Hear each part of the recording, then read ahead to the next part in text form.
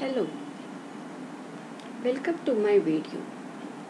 Before starting, keep a notebook and pen beside you so that you can make notes, solve problems with me, and also note down if you have any doubt. Okay, hope you are ready now. Let's start. Today's topic is simplification of grammar. Grammar here refers to context-free grammar, that is CFG.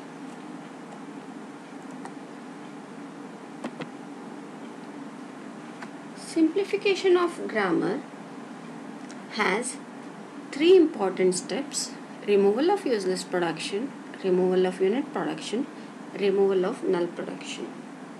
Whenever we say the grammar is simplified, it means it is free from useless production, free from unit production, and it is free from null production. Let's see one by one in detail. So now, coming to the first one, removal of unit production. What do you mean by unit production? The production of the form X produces A is known as unit production. That is single variable at the right hand side. I repeat, only one variable at the right hand side. So few examples are S produces A, X produces D, and so on.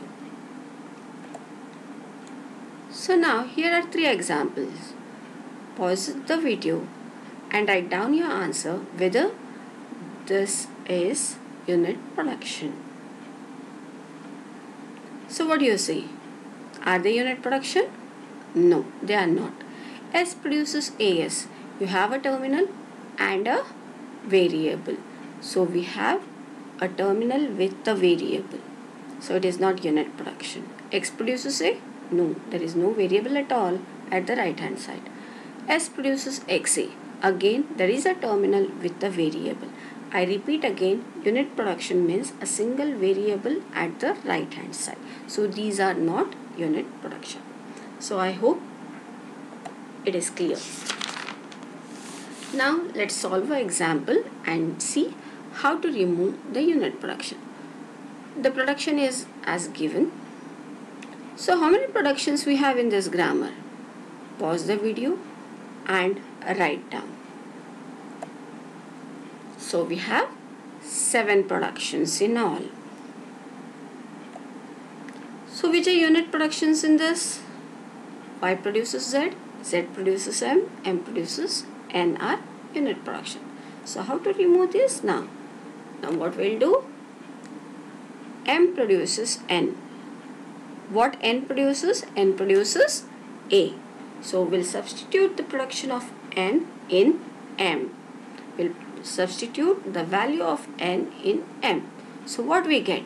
M produces A. Similarly, the same thing we'll do with Z. Z produces M and M produces A. So what does Z produce? Z produces A. So similarly, Y produces Z and Z produces A. So Y produces A. So our final grammar after removal of unit production looks like this. I hope this is clear. So solve this now. Remove unit production from the given grammar. Pause the video and solve it and then come back. So in this example, unit productions are S produces A and S produces B. As we have done in our previous example, we'll do the same. In place of A, we'll put production of A. In place of B, we put production of B. So substituting the production of A and B, we get this answer.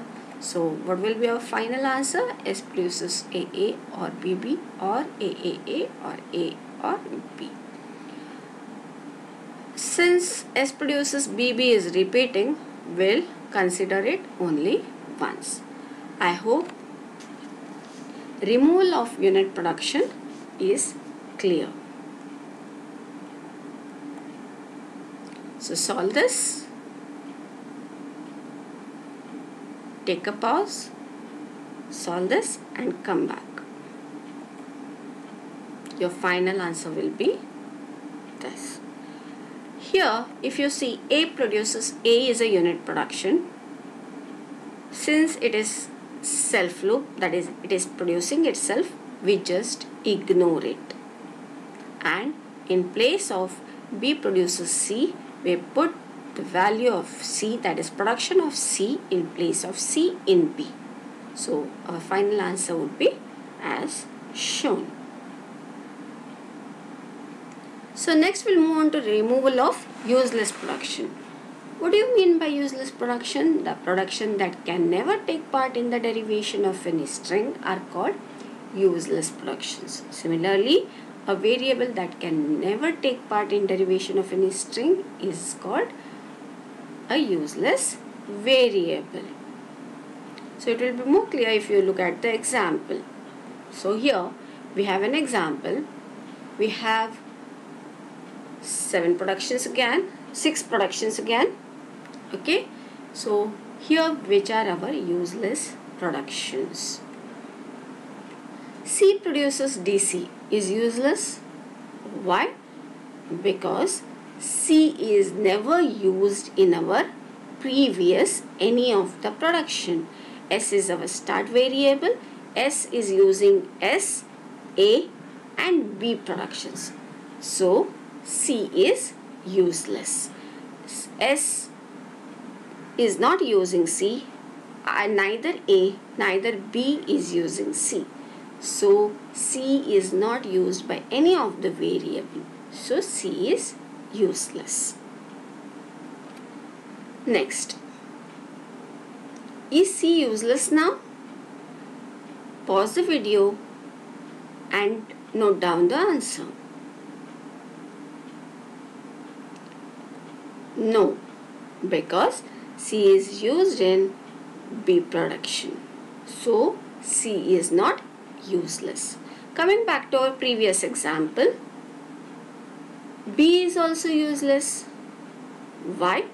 B is used in S. Then why B is useless?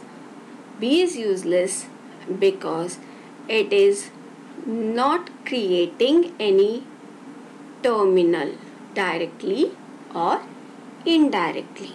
So B is useless. Is B useless now? No.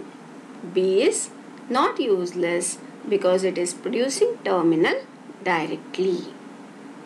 Is B useless now? No. B is not useless now because it is producing terminal indirectly. What do you mean by indirectly? See here, B is producing C and C is producing the terminal, hence B is producing the terminal.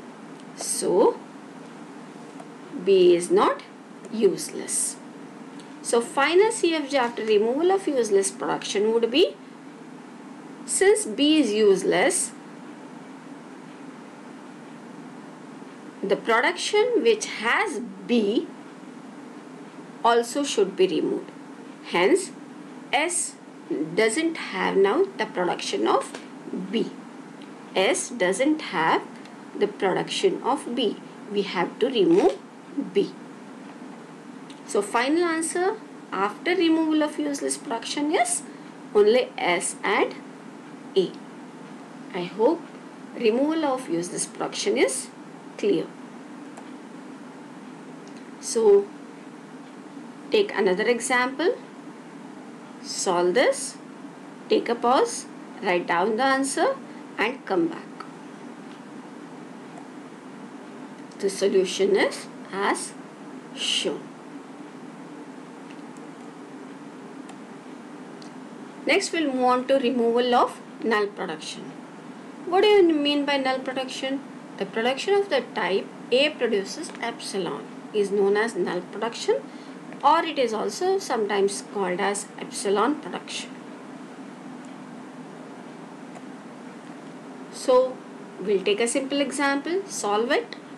S produces ASA, BSB or epsilon.